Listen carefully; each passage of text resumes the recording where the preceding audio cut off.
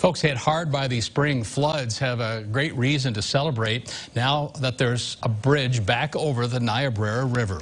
On Saturday, the Nebraska DOT officially reopened Highway 12 with that new temporary bridge over the Mormon Canal. Tomorrow, the DOT will have a special community event to celebrate that reopening. It'll be held at the west end of the Mormon Canal. That's set to get started at 2 o'clock. Parking will be limited for the event, but there will be a shuttle service available for those who park at the junction of Highway 12 and 14.